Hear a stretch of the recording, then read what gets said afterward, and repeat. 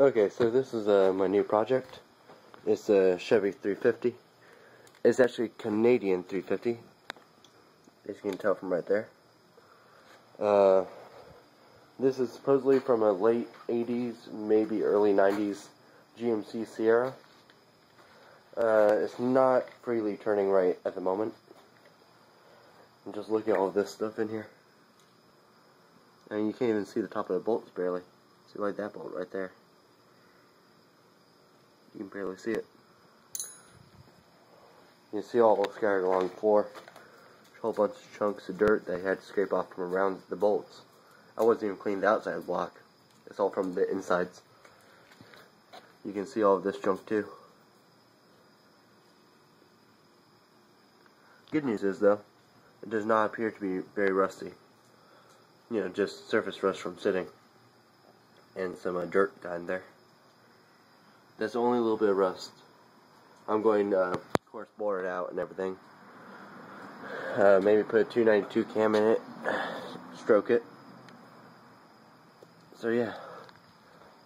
Late 80s Chevy 350. Going to get an overhaul. Got it for $250, so I can't really complain. Dump another $600–700 into it. I have a fairly decent motor. You know, $600–700. That won't go too far. Maybe new cam. Maybe just get the crank redone. Not necessarily get a new one. New gaskets. And I found a pair of used heads. They're old 80s Corvette heads, aluminum. And they're $120 already refurbished. So that'll save me some money. Anyway, new distributor. Maybe a Mallory. And so on.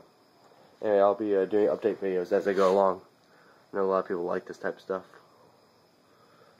Yeah, this was one of those trucks with all the sensors on there and everything, as you can tell from there and there. Anyway, this just took me about an hour. Mainly of just scraping away dirt and grime from the bolts. But otherwise than that, it should go pretty quickly. I need to get myself an engine stand. Sold it by accident with one of my other motors. So I can flip this thing around, take off the bottom end, and send it away to a machine shop. It does have a slight ridge, as you can see, on this one. It's not very much at all. Cylinders are very smooth. Not scraped up at all. Anyway, new flat top pistons, all that type of stuff.